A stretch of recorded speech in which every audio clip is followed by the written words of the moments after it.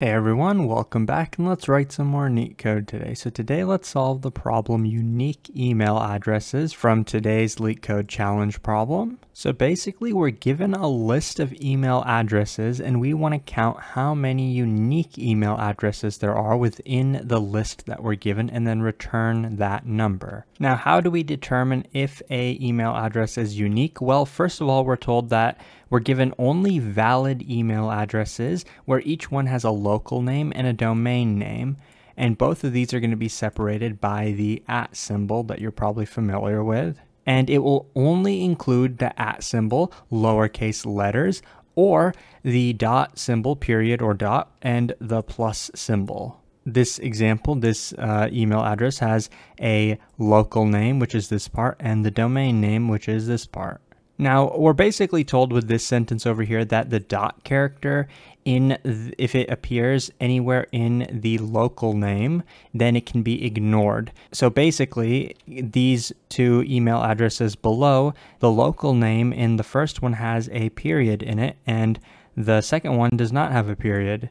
But remember, we were told that period symbols in the local name can be ignored. So basically, we're told that this email address is the exact same.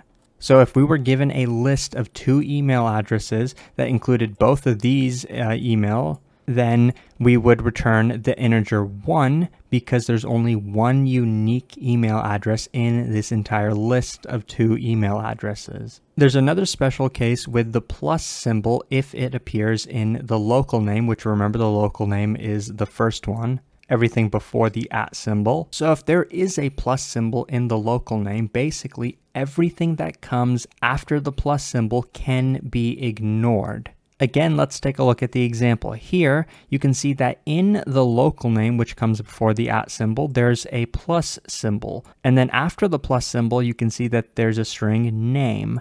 Now, remember, everything after the plus symbol, including the plus symbol, can be ignored.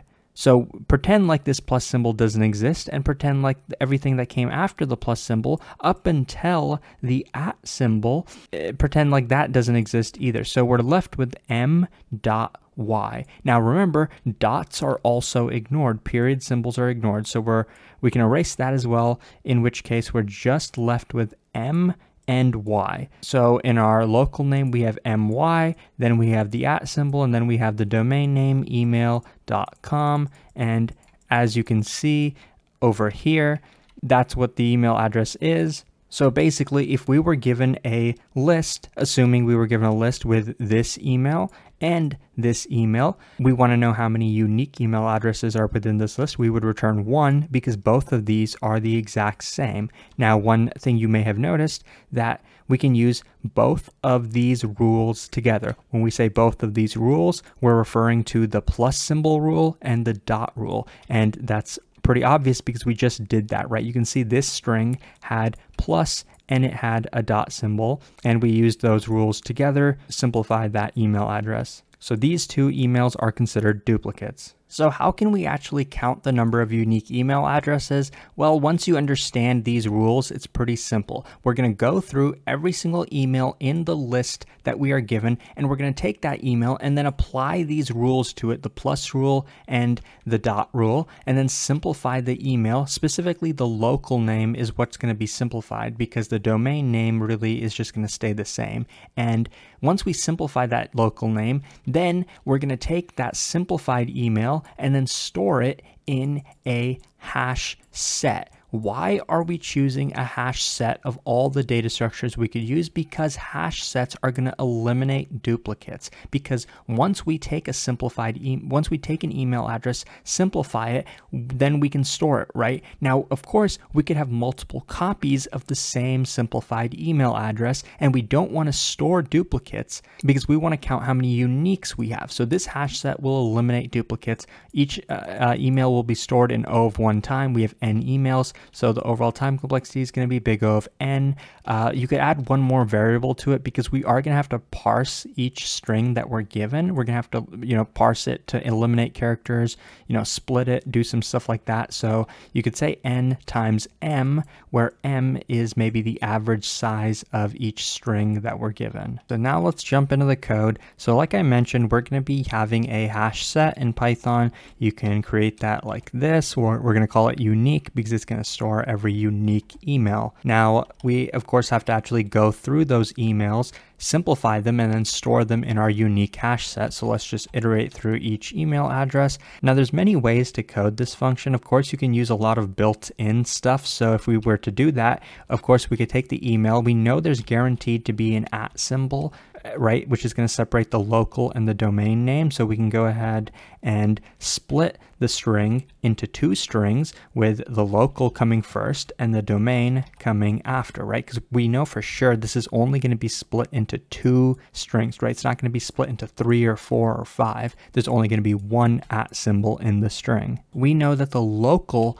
name can also be split, right? It has to be simplified as well. The domain name is good, but the local needs to be simplified. Now we can remove periods, and we also have to delete everything that comes after the plus sign, the first plus sign, right? So really we want everything that comes before the plus sign, right? So what we're going to do is split this with the plus sign, right? It could be split into 2, 3, 4 strings, who knows? We only want the first one. So after we split this, it's going to return a list of strings. We're going to take the 0th one. We want to take the first one, right? Everything that comes before the first plus sign, and then assign that to local. So now local has been simplified. The last thing we need to do is actually remove all the periods from local. So we can do that like this. In Python, there's a built-in function for strings called replace. We want to replace all occurrences of the dot symbol with an empty symbol.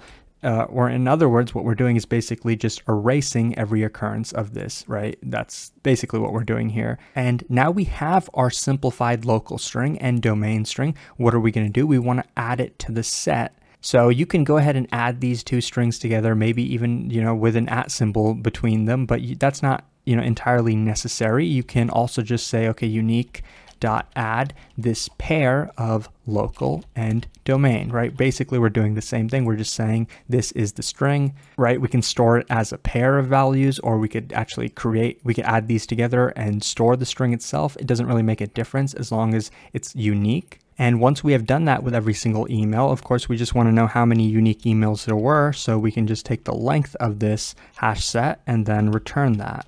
And now let's just run it to make sure that it works. And as you can see on the left, yes, it works, and it's pretty efficient. Now, you might consider this cheating because we just used built-in functions to solve the entire problem.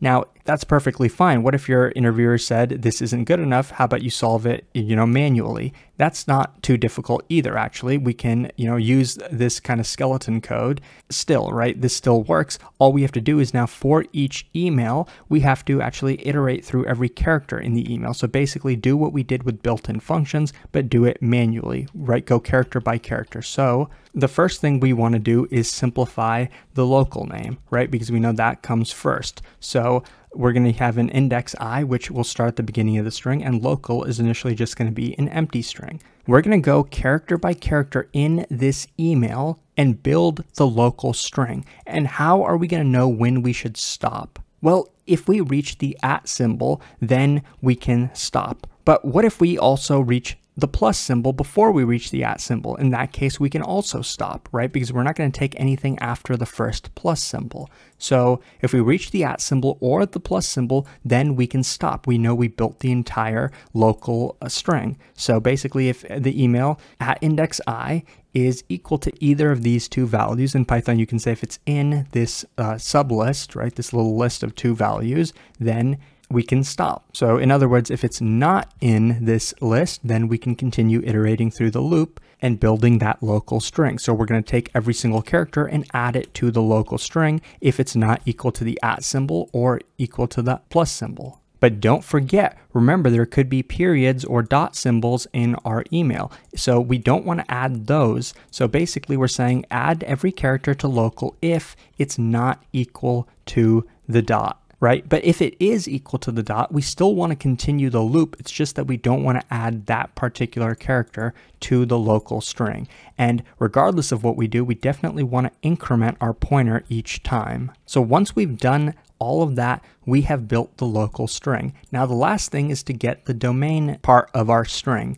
So we can continue to use our pointer I, but we basically want to continue iterating I, incrementing it until we know for sure we have reached the @ symbol, because everything after the @ symbol is going to be the domain name, which is easy for us. But it could be possible that this loop stopped not because we reached the @ symbol, but because we reached the plus symbol. So we still have to potentially increment.